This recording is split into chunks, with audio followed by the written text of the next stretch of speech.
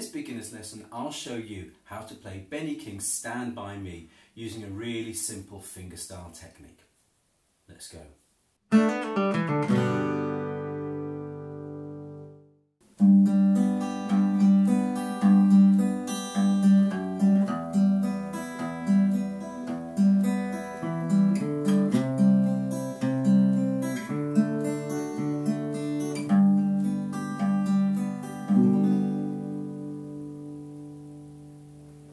What you just heard was a basic fingerstyle version of the classic Benny King song Stand By Me, which included a few connecting notes to get us from one chord to another. And I'm going to show you how to get to that way of playing in 3 easy stages. So don't go anywhere. We're playing this using 4 chords, G, E minor, C and D, which puts us in the key of G, although according to one of the writers it was originally recorded in A.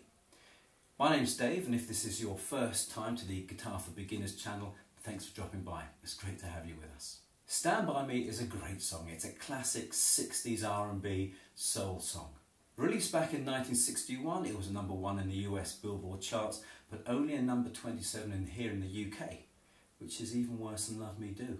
It was composed by Benny King and 2 of rock and roll's great songwriters, Jerry Leiber and Mike Stoller. And it was Jerry Leiber who said that it was recorded in A. We're doing it in G, as it's easier to play. Loads of people have recorded this song, including John Lennon on his 1975 rock and roll album, and also Otis Redding on his, I think it's his debut album back in 1964, called Pain in My... oh, that's right, Pain in My Heart. So as I said, we're going to do this in 3 stages.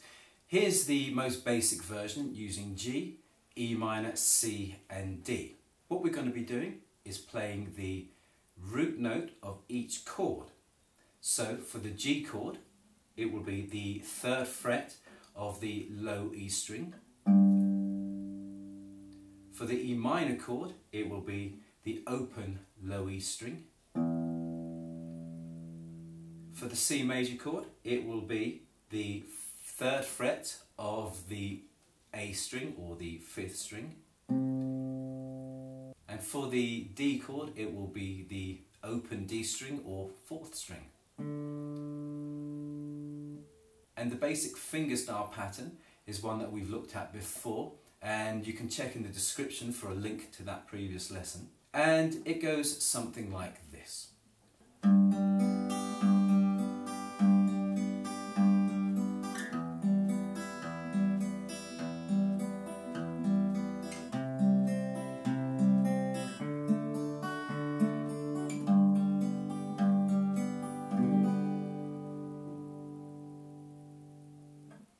So why not have a go with me?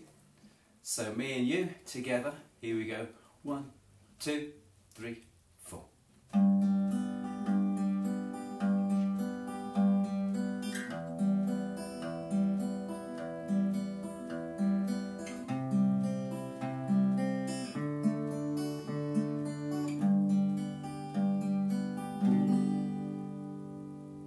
Very nice.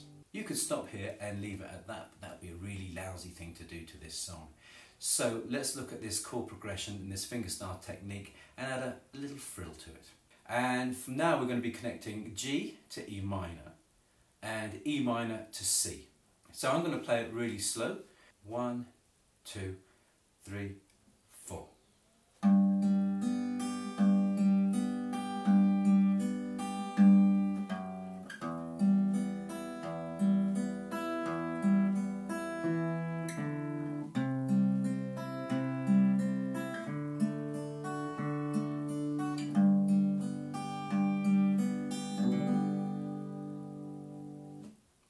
The connecting notes from G to the E minor are like this.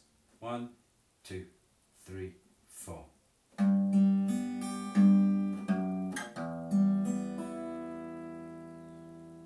And again, 1, 2, 3, 4.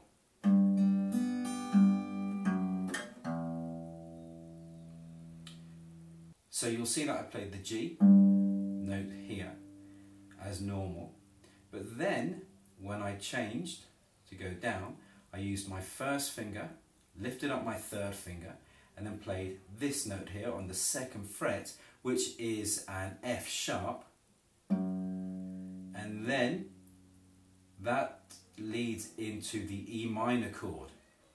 And so we are then changing to E minor and playing the first note of the next bar. So like so, 1, 2, 3, 4.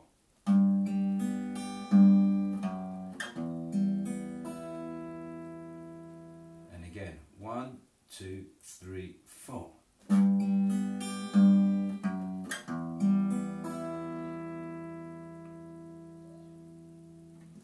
Now what we have is the E minor to C. So have a listen to this. 1, 2, 3, 4.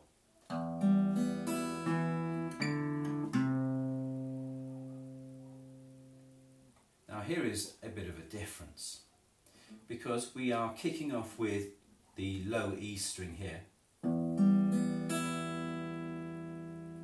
but then we are playing this string here, which is the second fret of the D string, or the fourth string, but it's also an E note. So this note here and this one here are exactly the same, but they are 1 octave apart. 1, 2, 3, 4.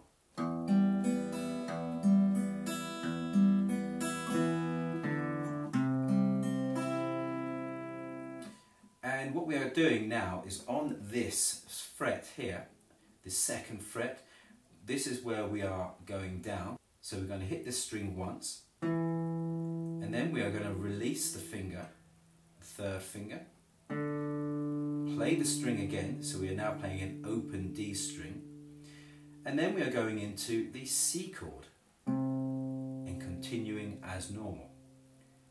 So if you watch this, 1, 2, 3, 4.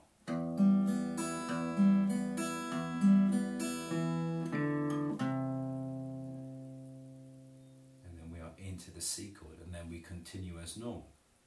So if I put those two chords together, the G to the E minor, then the E minor to the C, it goes like this: 1, 2, 3, 4.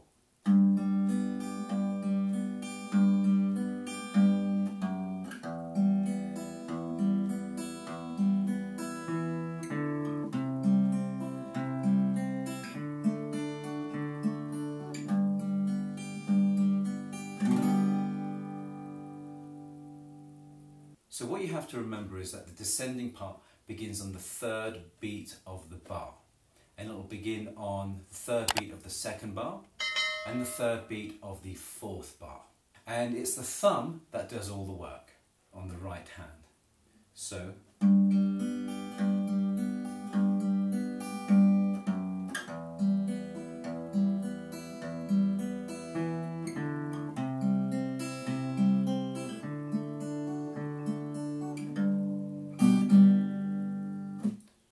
okay, so why don't we try that together? Ready?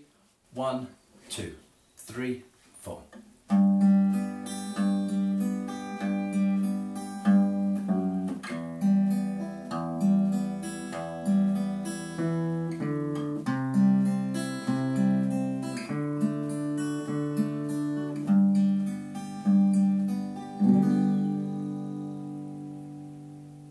Okay, so we're going to go into the advanced version now, but first of all I'm going to show you the intermediate version that we just looked at and the advanced version. See if you notice any difference. 1, 2, 3, 4.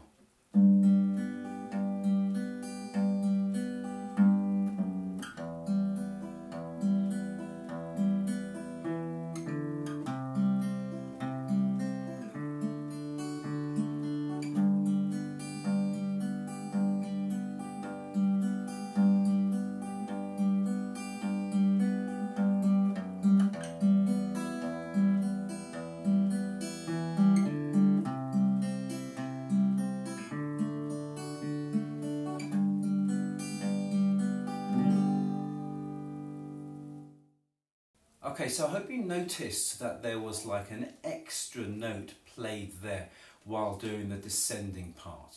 So when we have that descending lick, we are now going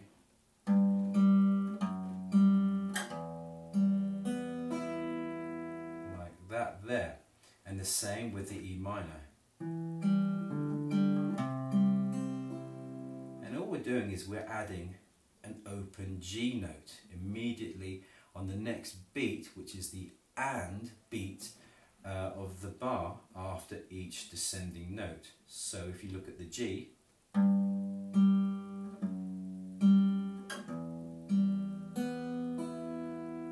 and you'll see I'm playing the first finger, the open G, like so. 1, 2, 3, 4. And again, 1, 2, 3, 4.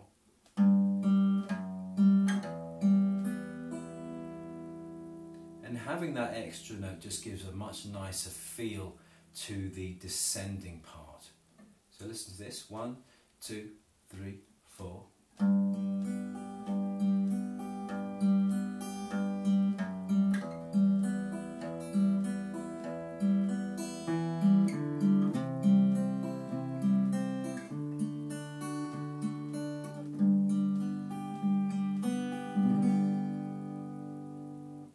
And I think that extra note there helps to fill out the sound as well. Okay, so let's try that part together, nice and slowly. 1, 2, 3, 4.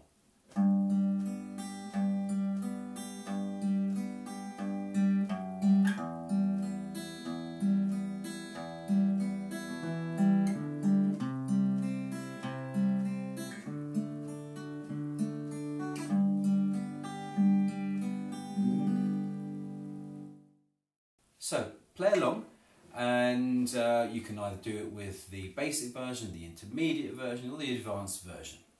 Here we go. And we'll do an introduction, we'll do a verse, a chorus, and the end. 1, 2, 3, 4.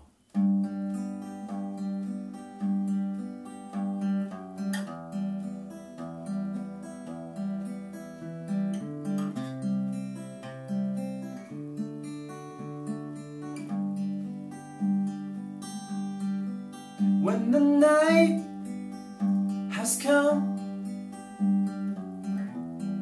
the land is dark, and the moon is the only light we'll see. No, I won't be afraid. No, I won't be afraid, as long as you stand by me. And darling, darling, stand by me.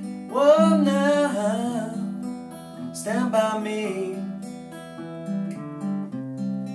Stand by me, stand by me.